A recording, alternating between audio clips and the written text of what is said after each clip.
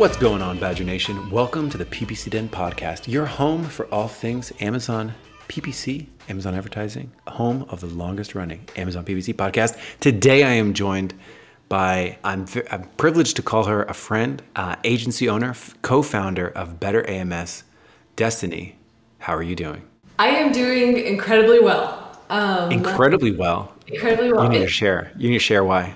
This is the earliest morning podcast I think we've ever recorded. It is 4:30 a.m. right now. No, I'm kidding. That's how much we love all of you. Yes. I just had an espresso, so I would say that's the source of my happiness right now. Amen. Well, let's ride that wave right into this podcast today. Although that'd be an interesting idea for a show. It's like Amazon advertising, 4:30 a.m. live stream. Tune in, everybody. We're like waking up.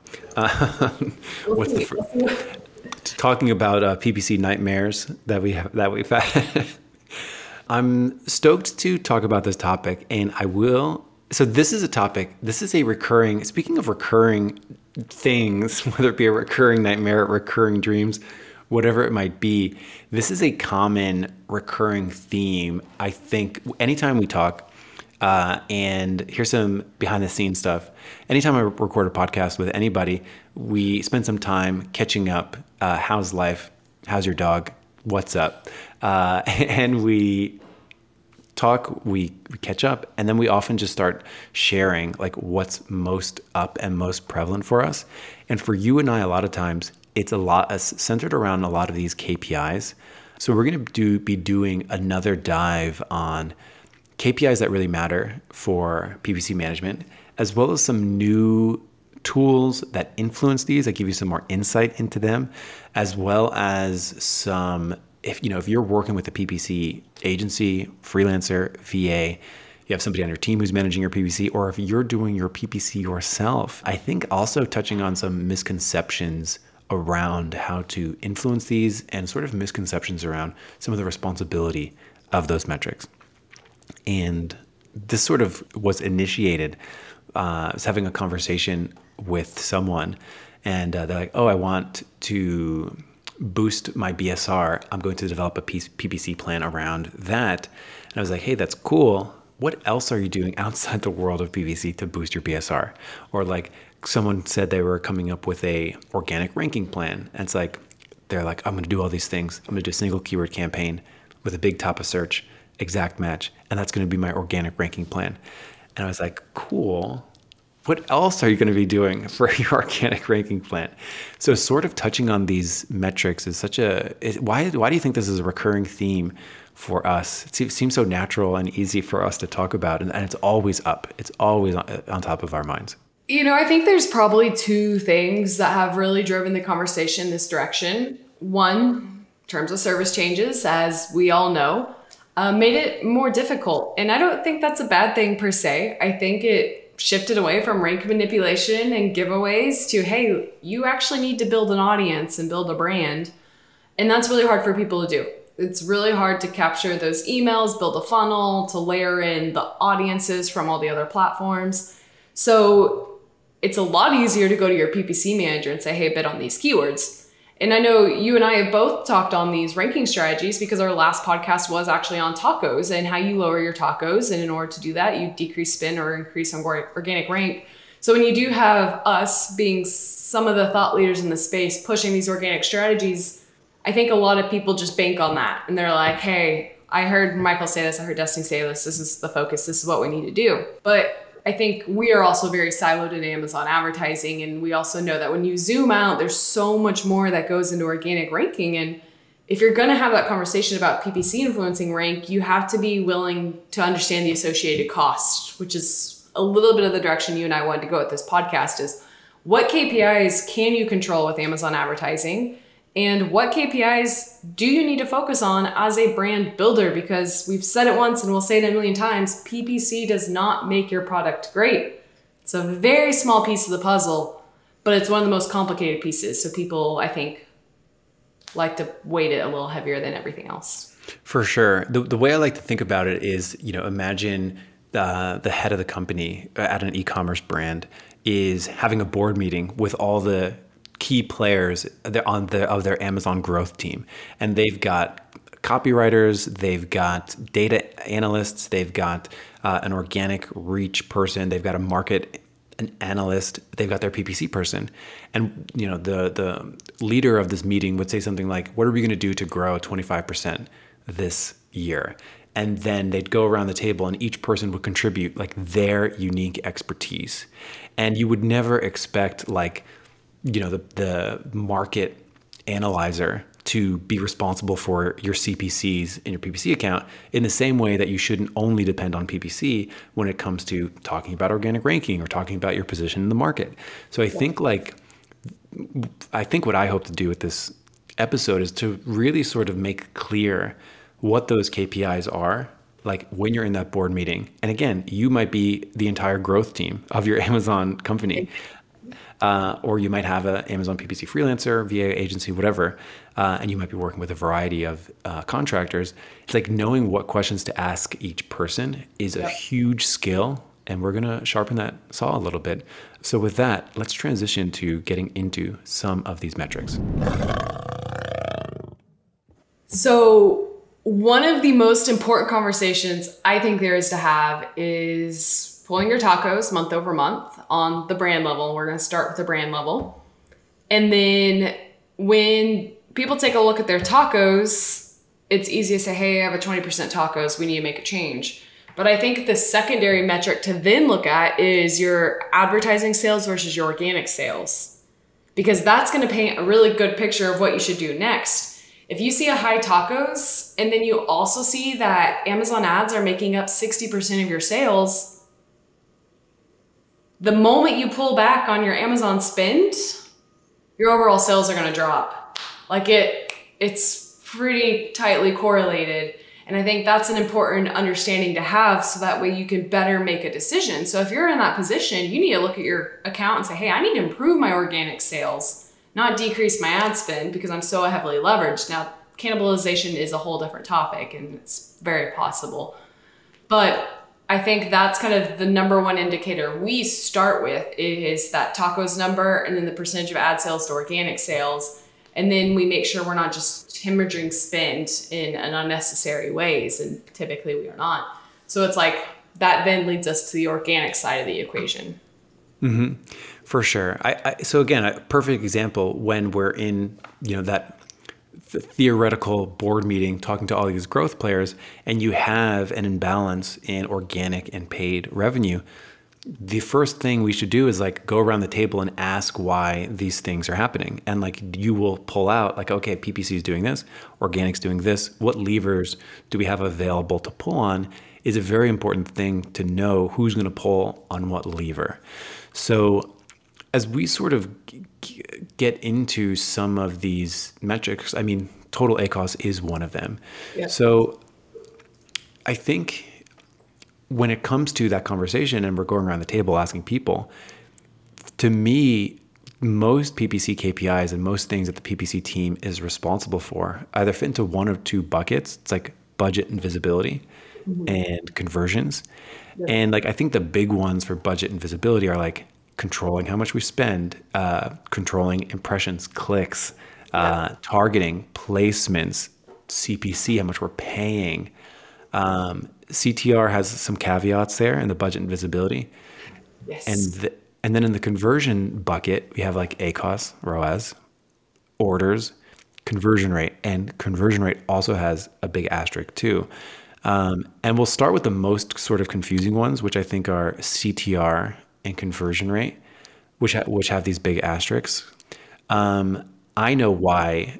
We both know why these things have these asterisks. Do you want to take conversion rate or click-through rate?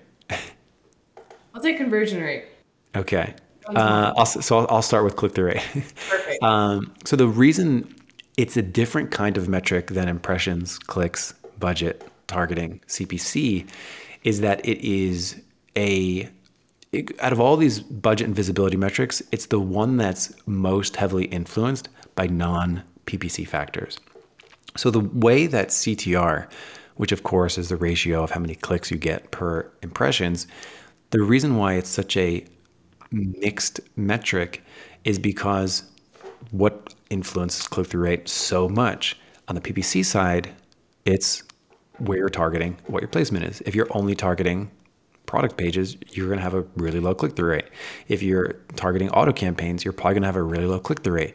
And that being said, what also influences it even more significant is going to be product image, product title, star rating, pricing, both independent as well as how it stands out with the rest of the competition. That's going to be way more influential than, the targeting, because if all things being equal, meaning your targeting should be dialed in, like you shouldn't be bidding on irrelevant things. That should be a variable that's controlled. So assuming that is controlled, which is in the wheelhouse of the PPC manager, then the biggest thing that influences click-through rate is going to be all of those product-based metrics. So click-through rate is the one with the asterisk here because it's influenced by a lot of non-PPC things. So it's, sitting in this theoretical boardroom, going around the table, what can we do to boost our overall sales? Hey, our click-through rate could be higher. That could be a conversation and a collaboration between the PPC people, like, hey, this is what I'm targeting, so on and so forth. Here's maybe even a report of when we are going after these keywords, what are we appearing next to? So we need to think about how to boost our own click-through rate via product title, image, star rating, price. Yeah, that's exactly the story for conversion rate as well, for the most part. I think targeting does play a big role. Like, I don't want people to think that Michael and I are sitting here saying, hey, these are out of our control, because again, purple pen is my evergreen example because it's always in my hand. If I have a purple pen and I'm targeting blue marker, my conversion rate's probably gonna be crap. My click-through rate's gonna be crap because customers are gonna see my ad, but they're not gonna click in because it's not relevant, or they will click in and they're not gonna buy because they were looking for a marker and they maybe didn't pay attention that's a pin. So like, those are examples of where it's our job as a PPC manager to be really relevant or to optimize the bid for poor relevancy so that we can still be profitable. But at the end of the day, like, keyword research is easy. In all honesty, like, I think people overcomplicate it. You just find keywords that are related to your product, and if a customer clicks on your ad, there was interest. That's the part where I get super, super preachy. Even if I have a purple pin and I'm targeting red pin, if someone sees my purple pin and clicked on the ad, they took the time to view my listing, they were interested in the product. Or they were not paying attention, they accidentally clicked in, which is understandable, but put yourself into the shoes of your customer. Whenever you go to Amazon and you click on a listing, you're interested in that listing. Regardless if it's considering whether or not you're gonna buy in store, comparing prices, that's the beauty of Amazon. It's the most ridiculously high purchase intent possible. So that takes a lot of the risk off of a PPC manager. You just have to be really good at bid optimization. So when we talk about conversion rate, I think that's super important because brands will say, hey, these are my top 5 keywords. Why is my ACOS 300%? And I look into it and there's 2 variables that are really going to influence why your ACOS is so high. That's your cost per click, which your PPC manager can and should be optimizing and relaying to you. But 2, it's your conversion rate. And oftentimes I'll hop in and say, you're not converting on your number 1 keyword. And they're like, well, optimize it. Well, if people are clicking on your number 1 keyword and not buying it, you're not going to get organically ranked for it because they don't even want your product after clicking on it. So that can be a really hard conversation to have. And then like the small conversations after are, why am I not converting well? Or if we do drop CPCs because conversion rate's bad, it's why am I not driving sales? This keyword used to drive sales 3 years ago and it used to be profitable. I'm like, well, things were a lot cheaper and competition was a lot lower. So it's just really important to understand like how much a good listing affects good PPC performance, because driving the traffic's the easy part. You just pick keywords that are related to your product. That traffic lands on your listing but does not buy your product. There's only so much we can do other than lower the bid. And nowadays, lowering a bid typically means cutting off impressions. So it's lose-lose. Mm-hmm. Yeah, so sitting in this theoretical boardroom where we have the owner of the company asking what we can do to grow sales, there's actually, I think, a new workflow, like a new conversation to have around these things. And they involve a report that Elizabeth Green and I talked about a couple episodes ago, which is the search query dashboard.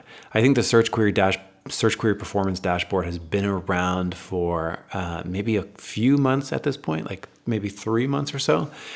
And I think this highlights new ways to understand where PPC fits into the broader scheme of things. So it's like, I think that question that we're trying to answer, like we're asking all the growth managers at the company what we can do to grow. I think the search query dashboard is a really interesting place to begin. So it's been out for a couple of months now. How have you been using it, and how does it sort of relate to this conversation we're having about, how do we generally grow, and how do we pull in different growth engines and different levers we can pull on? So in the past, we would use the targeting tab pretty heavily and say, hey, these are the top 5 highest spending targets. They have a beautiful column that has conversion rate nowadays. And we would say, this is how you're converting. That helped to drive really healthy conversations of, hey, you're not converting well here. We can't try to win this inventory even if you want to, because customers are just clicking and not buying. So that was kind of the foundation that we started building out for having this. But then brand metrics became a bigger part of the conversation. And what brand metrics allowed us to see was category conversion rates. So we could, segment into a subcategory and say, hey, our average conversion rate's 10%. Our category average is 20%. We're converting so much lower. Again, we should not be driving traffic because our customers aren't converting. That was awesome, because now we have, advertising conversion data on the search term level overlaid with category conversion data. Well, then we got the search query report, which now allows us to see our conversion on the search term level. Caveat, it's not on the ASIN level, so that can be a pain, but typically you know where your hero ASINs are and what keywords or search terms they should be showing up for.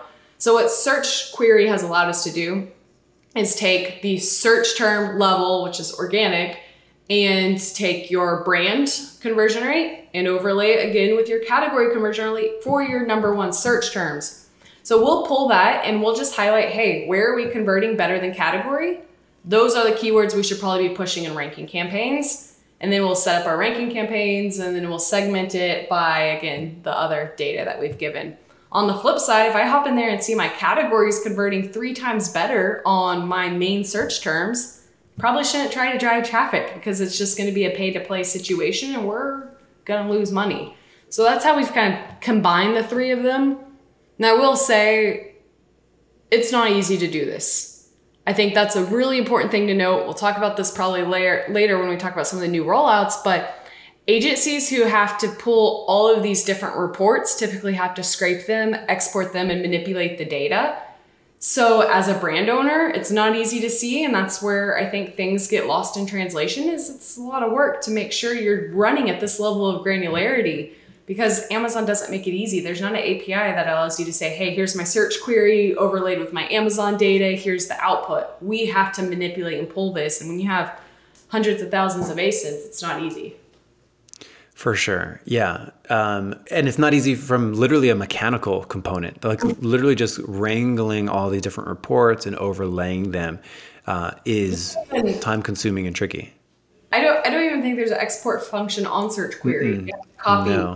Copy and paste into a Google Sheets. Copy and paste into a Google Sheet for sure. And I mean, you have to, if you want to see anything close to month over month. So the way that, to answer that question about how to incorporate the search query performance dashboard, which by the way is a subsection of brand analytics. Most of the time it'll be a green bar on the brand analytics page. But the way that I think it could be so valuable in answering that general business question, bringing it down to PPC, pulling in other levers from outside of PPC, is to really say, to look at those top 10, 20, 25 keywords, and then begin to ask questions about it. Begin to ask questions like, hey, why do we only have X% conversion rate? Why do we only have X% clicks on this particular search term. That should lead to fantastic conversations. And that should lead to conversations from writing the product title to make it more clickable, to evaluating the product image to make it more clickable. It might bring in a conversation about price optimization to make it more clickable, to boost conversion rate. And then from the PPC side, you want to ask the PPC people, okay, what metrics can we control from the PPC side? Well, it's like, okay, we can drive more traffic to it. Can we drive more traffic to it? Here's how we can. That's a KPI we didn't talk about. Do it. Well, yeah, I was kind of just like adding a little parentheses to your comment, but I think you're spot on. Once that conversion rate's there, it's, hey, how do we drive more traffic? Let's look at our impression share for our top keywords. Do we have room to grow within the market? It's using small things like I think it's the category share within search query. I actually have it pulled up in order to make sure our brand share is growing for that search term. That's where strategy gets exciting in pay-per-click nowadays, is we have some of those opportunities to start focusing on market share, but that organic piece has to be there. We have to be optimized, ready to go, or else it just turns into being pay to play. And that's a dangerous game to play with Amazon advertising, because as we know, things are getting quite a bit more expensive and you can lose a lot of money. Yeah, for sure. So I think like having that conversation, because it's as clear as we've ever been to real first party data directly from Amazon. How am I doing on a particular search term? And then you ask PPC, like, hey, how can we influence that? And the way that PPC can influence that is by changing impressions, changing clicks, changing our budget allocation for that term, changing a target ACoS for that term. Do we want to step on it and get more aggressive? Do we want to really be strong in our placements for it to ensure that we're in top of search for it, no matter what? So like those kinds of things are super valuable. And then you bring in conversations from other people. And like those are the things that the most successful people on Amazon that I've met are doing. They're not just viewing PPC as the only driver now. And it wasn't really clear before, because a lot of times like the ad console had the most data available on a keyword basis, but this report lives in brand reports. It's search query on the entire company. So you're able to sort of see, okay, this is how I'm performing PPC and organic, and I need to move this. And I know that, PPC is not going to be in charge of my product title and product image and so on and so forth, but they are going to be in charge of a whole bunch of other factors, which we've mentioned. And like, that's how you pull a lot out of knowing what each growth engine in the company is for. This is like the spirit of what we're trying to get to in this episode. 100%. And I think that's also a good segue into Amazon's released a lot of this new data for us. The search query, the organic side, it's no longer being scraped and manipulated. It's real and actual data. And I think that's a good indicator in the direction Amazon's going. They see the landscape. They see things getting more competitive. They see e-commerce slowing down a little bit in a return to in-stores. And all of that means that brands need more data to continue to invest in the platform. And Amazon knows that, and they are giving us more and more opportunities to own our data and to make better decisions. And I think that leads to a really cool announcement-ish of one of the newest rollouts from last week, 10 days ago, right? Mm-hmm. Pretty recent. Do you want to dive in? You're more technical than I am. Are we talking about Marketing Stream? All right. We can talk about Marketing Stream. I have a lot of thoughts on Marketing Stream. I'll probably want to do a full episode dive on this, but we can touch on it here too. So for a long time, and we've talked about this on the show too, about don't do day parting because you have no idea what the performance is per hour. Like the data literally wasn't available, and it's not available in Ad Console yet. However, they're releasing a new API, and that's pretty cool because now you can see this sort of hourly based data only for sponsored products, only for US, Canada, Mexico. So again, it's one of these things. It's a little frustrating that it's not available in the console. So we're talking about something that's sort of exclusive to tools only. But yeah, it's just another layer to see what we can do to sort of touch on all these like core metrics. So again, it's like, what can you do to boost these KPIs that you're responsible for? So it's like maybe during certain times of day, you step on the gas and, get more aggressive with your CPC bids for the purposes of getting more impressions, more clicks, spending more budgets at times when conversion rate is a little bit higher. Again, huge asterisks here. It really only becomes super valuable at higher levels of spend. Sometimes I'll have conversations with people that are spending $20 a day talking about day parting. It's like, well, actually, any data that you're looking at is probably statistically insignificant. That's another word for random. So it's hard to pin down. But yeah, this is a new thing that I can't wait to see the evolution of this, have it get more accessible. And I've got some ideas for it myself. What do you think of it? I love all the asterisks provided here because anyone who is in our space and in tune with the industry probably saw a post about Amazon Marketing Stream in the last 10 days. Anyone who's active on LinkedIn, in a lot of the big groups, saw a post. And the reason this was so big is, as mentioned by Michael, this hasn't been available before. So anyone who's thought day parting was advantageous in the last 6 months, go back and listen to Michael and I's podcast on why it's not. And the main reason being is this data has been assumed. People have been actually scraping ad console, figuring out how their hourly performance was. And due to attribution, that's not an accurate way to look at it. So even companies who said day parting was fantastic, no one has had access to this data. No one has had legitimate access to this data. And I think that was a misconception in the space because it's a nice, fun, shiny object to say you're running day parting. But last week, that data became available. So small things like hourly conversion rate is now easily accessible. If you follow PackView, Perpetua, Michael, Joe Shellerud, all of these people who have the development teams to access the data can have really amazing reporting. So budget utilization becomes a different story. CPCs versus time of day become a really different story. Conversion rate, all of that is now able to be accessible. But there are so many caveats to this. Like even the case studies that have been provided are just incremental. And these are with like millions of dollars of spend a month brands, and they're only seeing incremental differences. And again, it's a purchase intent model.